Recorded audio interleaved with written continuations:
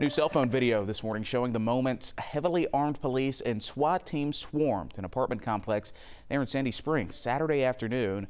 This happened at the Link at North Springs Apartments. One of the residents sent us this video after they were told not to leave.